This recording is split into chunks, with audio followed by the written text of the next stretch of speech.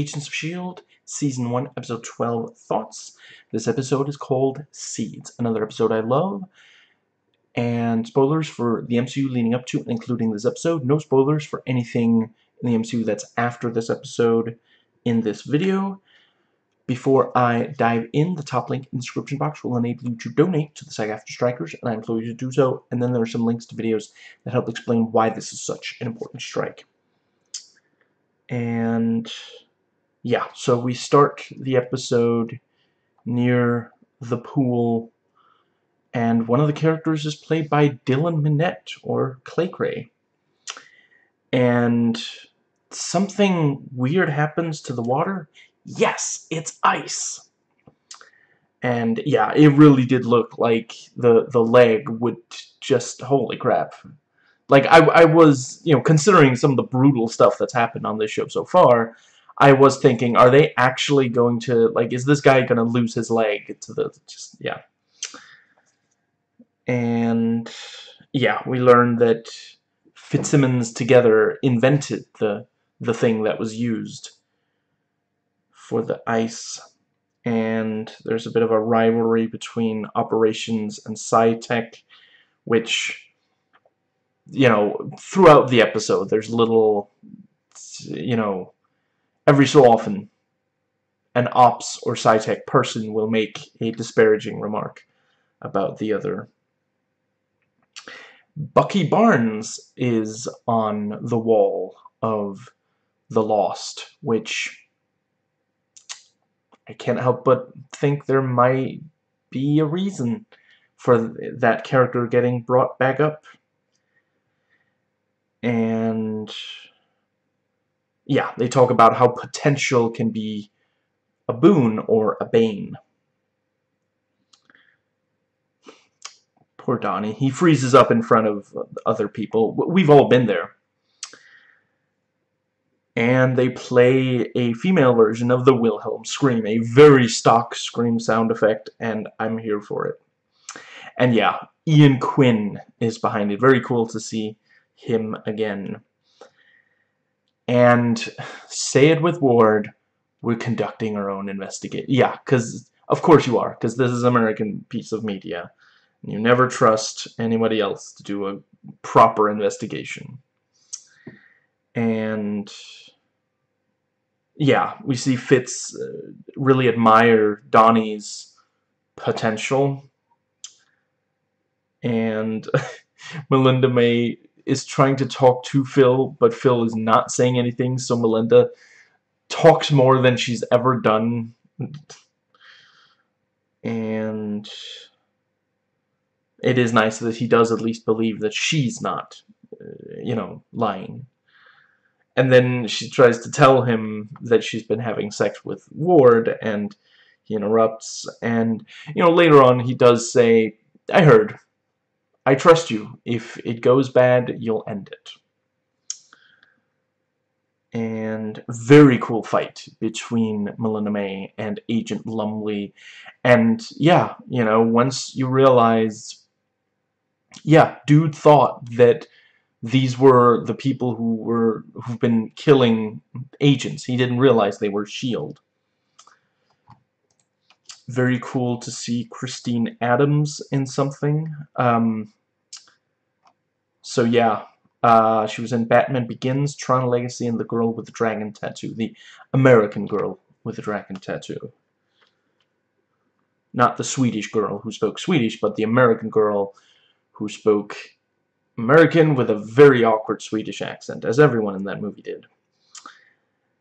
And yeah, I appreciate Phil catching up to Lumley. By the way, Carl Lumley, yeah, he's amazing on Alias. I appreciate that tip of the hat. They could have named this character anything. There's like, it's one letter away from the actual Carl Lumley's name. And yeah, Phil catches up to him using Lola flying. We get some backstory of how they've been struggling to hide Skye since she was a baby. And Fitz helps Donnie with the battery. And, around this point in the episode, wondering, is Donnie, like, suicidal? Is Callie the killer? And, yeah, Callie reveals, Seth and Donnie have been talking to each other about, looking forward for weeks to Fitzsimmons showing up, even though the only, that would mean they knew that Fitzsimmons would respond to the ice machine, and that Donnie and Seth set it up. I did think, it did seem completely credible that Callie would be one of them, because she kept, we saw her in the opening scene, she kept postponing, she kept saying, no, I don't want to get into the water. It is the kind of thing where you wonder, does she know something about that water that, and yeah, I thought they did a really great job. Obviously Donnie put it there, and Callie was actually, like, worried. Let's see, I think they were worried about getting caught swimming in the pool, and maybe, like, some kind of disciplinary action or something. Yeah, if she's really worried about, oh, she really wants to go to the sandbox, she can't get caught by administration, makes sense. And, you could also believe that Callie, until it's made clear that that wasn't the case, yeah, it seems logical that she would be, willing to maybe kill off Donnie so she would get back the top spot at the sandbox. Which I feel like both of them are a little too old to still squabble over, like, sandbox. But then sandbox love never dies, so. And yeah, we realize it was bad that Fitz helped Donnie with the battery.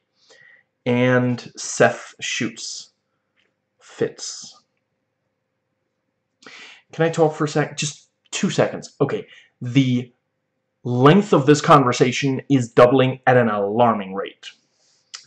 And Quinn tricks the duo into testing it, even though he has no intention of showing up to he's just gonna leave them there. Just, yeah, he's such a bastard. And yeah, Coulson tells Skye about what he learned. I love the decision to do it without, like, the audio of the words being said, and like, just focus on, like, Chloe Bennett really does a phenomenal job. Really, she has been from the start of the show. Just, just focus on her, because we know the information. We don't need to hear it again. The important thing is how it affects her. It was the exact right decision, writing and directing wise. And yeah, so Seth and Donnie try to work the machine. It worked. Oh, hell no. And they start a superstorm. I don't know who was working on this episode, is a big fan of Red Alert 2, but I see you. They created the weather control device, and I'm here for it. And the effects were actually quite good. Like, a lot of the time they try to keep it, minimal. Like, it's, like, they set up some fans off camera, and every so often, like, some hail thing drops.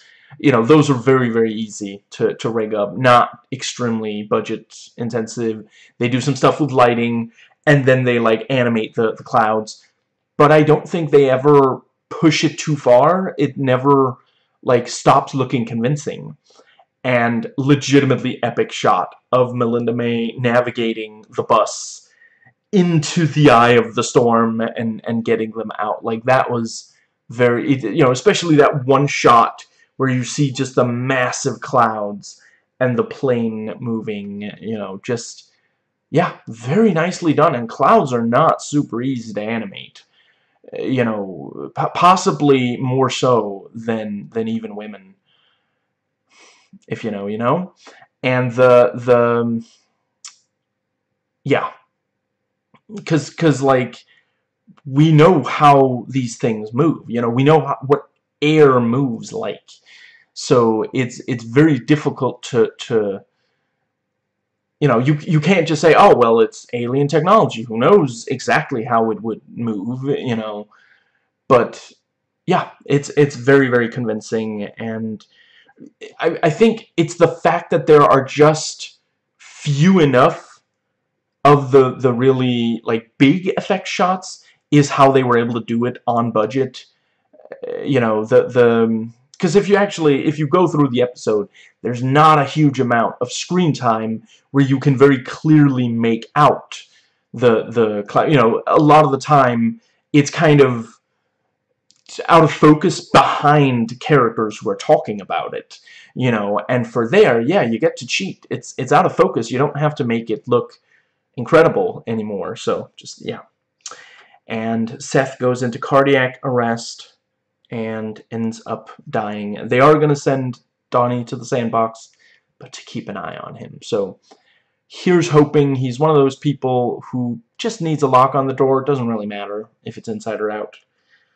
I don't know if anyone in my audience is actually going to know what that's a reference to. Some of these are more for my own benefit.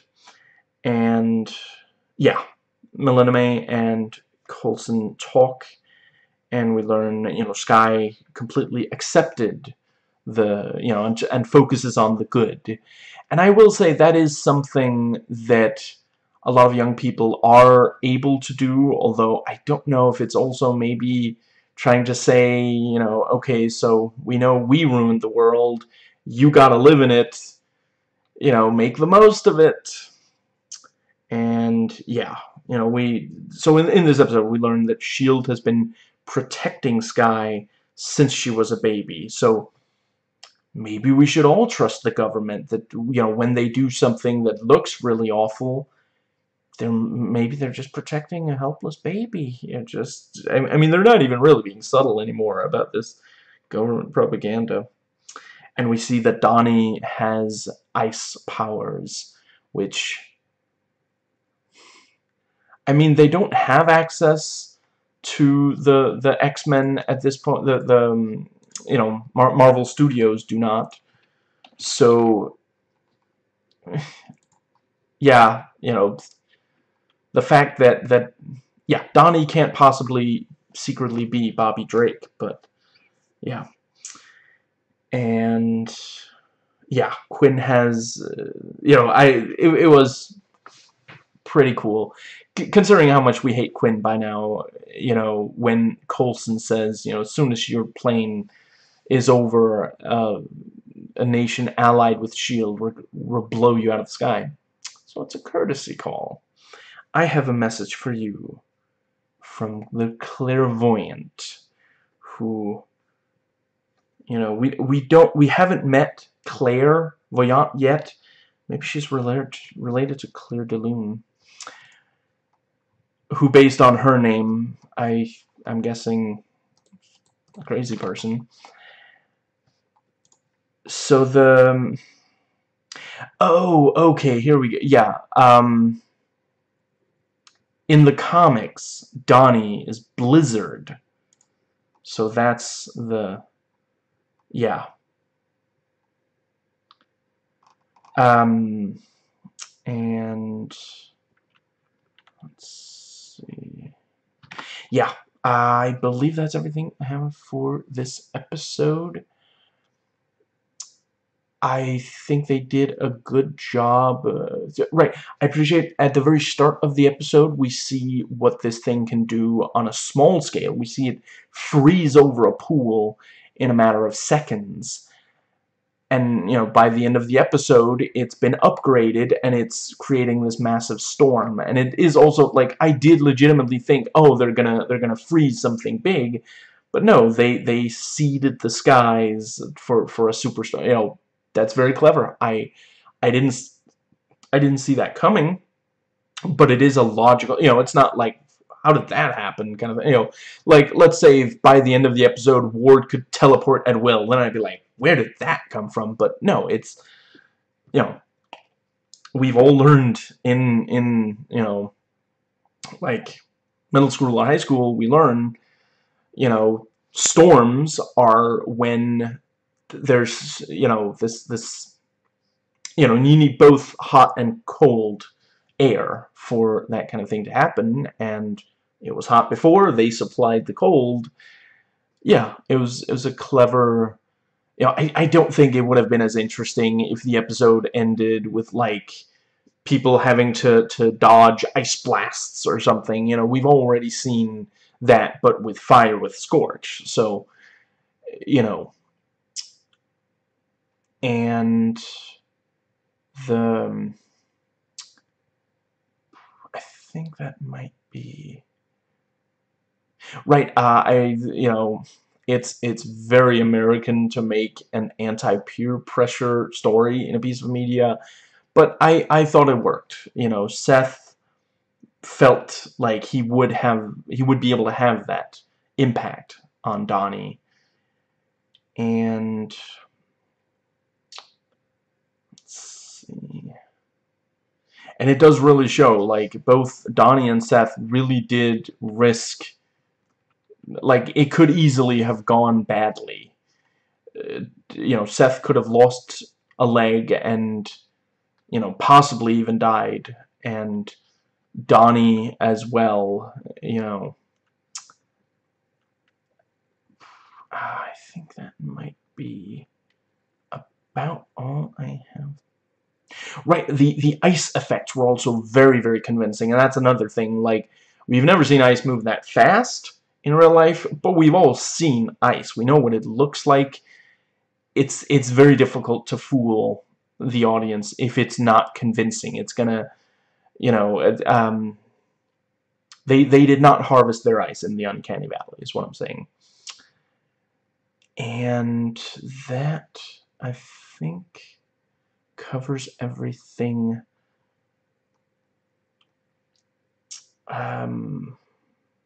Yeah, I did quite enjoy the cracks between, like, Ops and SciTech with, you know, so, Agent Ward, is SciTech everything you thought it would be? And he says something like, there's no rope course, there's no muscle, no defined muscle, something like that. And then Fitz says, no double-digit IQ. Ouch. Holy crap, shots fired. But yeah, the you know, that's always gonna be the thing between, you know, those types of people. The you know, people who are extremely smart, you know, make jokes about how other people are unintelligent, and, you know, people who are fit, you know, make cracks about other people not being fit. So, yeah. I think that might... I like the couple of jokes they crack during the talk, with the speech in front of all the SciTech people. And I liked that, like, for a few seconds, you know, it is like, wait, is Donnie going to confess? Because they're standing there talking about, you know, you have to be careful with potential. You know, it could be catastrophic. It could hurt a lot of people. And you see him, like, you know, moving, and he starts saying, "Oh God," you know, like, oh, is he gonna say, I'm so sorry, I'm the one behind this? But then the freezing starts, you know. So yeah, that was very nicely done. Oh, right, I like the detail that, you know, in order to fight the cold, he needs glucose to get his system going. Yeah,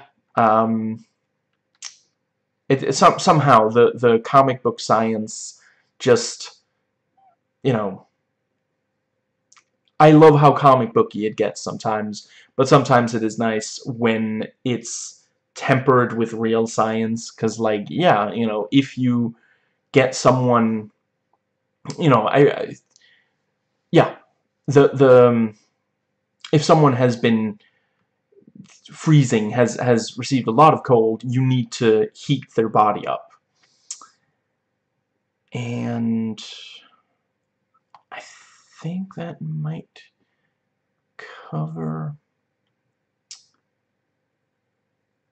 you know, episodes like, you know, shows like this, an episode needs to have twists. I felt it was convincing that Lumley, you know, when he runs away from Melinda May, we think, oh, he is trying to avoid S.H.I.E.L.D. He is hiding from S.H.I.E.L.D. You know, and actually, wait, I guess he's sort of... No, because when he learns they are S.H.I.E.L.D., he gives himself up. Yeah, you know, he actually did think that they were the what's the word? He thought that they were the people who'd been trying to kill him and the other agents involved in hiding Skye. You know, yeah, it's like just the fact that we didn't know until he realizes they're S.H.I.E.L.D. That's only then do we realize, oh, he isn't trying to fight S.H.I.E.L.D. You know, basically he thought that S.H.I.E.L.D. couldn't... Yeah, he couldn't just go to a S.H.I.E.L.D. agent because he might get caught and killed before, you know, so, yeah. And yeah, really, you know, the detail about, oh yeah, like a 084, and you know, so yeah, in the earlier episode they said, you know, a 084 means we don't know what it means. You know, it's an object of unknown origin, like you, Skye, and now we learn, no, literally, she was a 084. And the thing with, you know, if the baby had abilities, we couldn't tell, but she, you know, she was covered in blood, but not her own kind of thing. You know, that was, yeah, quite the image. And you know, the reason she was, you know, moved between foster families wasn't that nobody wanted her. It's that you know, it was done for her protection. And I think that is everything. So, the next episode I will cover, maybe tomorrow, we'll see. Otherwise, it will be the day after tomorrow, which is somewhat appropriate considering there's freezing in that movie just like there is in this. And yeah, until then, try not to freeze in the pool.